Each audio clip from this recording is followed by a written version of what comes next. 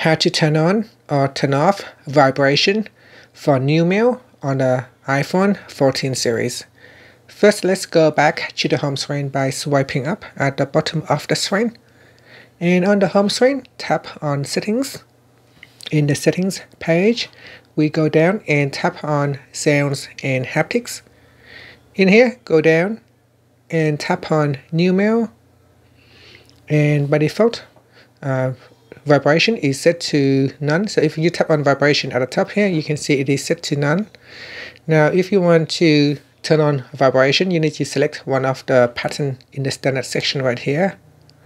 Or you could tap on custom, so you can create a new vibration. In here, it will allow you to create a new vibration based on the number of taps that you tap. So I have already created a custom vibration, so I'm just going to choose IT Junkers vibration. It is just a single tap vibration.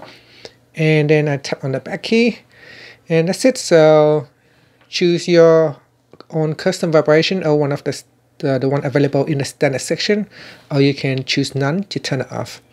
And that's it. So whenever you receive a new mail now, from now on, it will either vibrate or turn off. And that's it. Thank you for watching this video. Please subscribe to my channel for more videos.